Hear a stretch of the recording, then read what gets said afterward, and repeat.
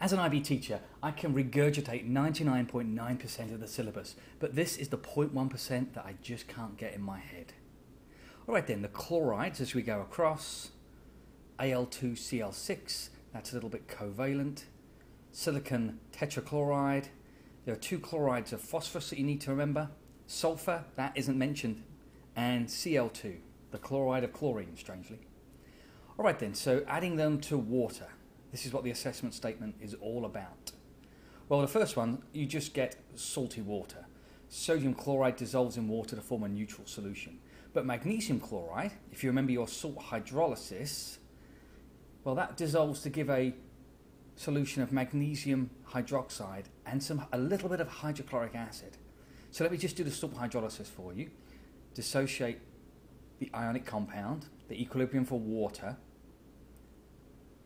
Alright then, and so the magnesium is going to react with the hydroxide ions. It's a weak base, so that's going to pull the hydroxide out of solution and make it into a solid, leaving excess H plus ions behind.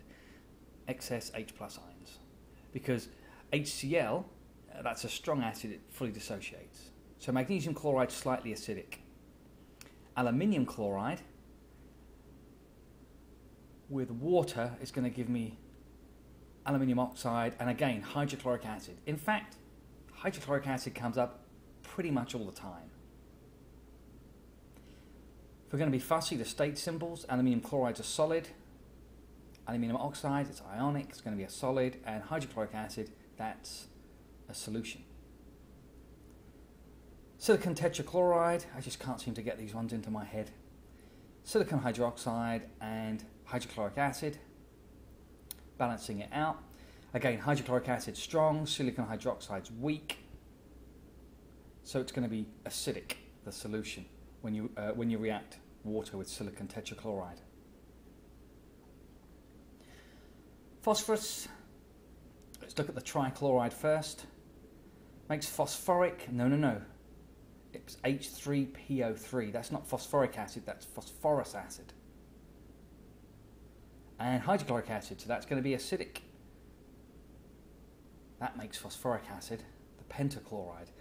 Again, I've no real advice on how to make this easy. It's just hydrochloric acid all the time. The IB don't often ask about this, and it's only 1 point if it comes up. Now, I thought that the pentachloride was a liquid, but no, it's actually a solid. There's so many more van der Waals bonds because there's more electrons. Compared to the trichloride, it's actually going to be a solid.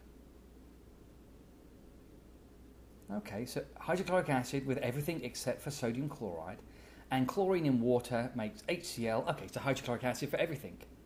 And whatever that chemical is there, you don't need to know the name of that.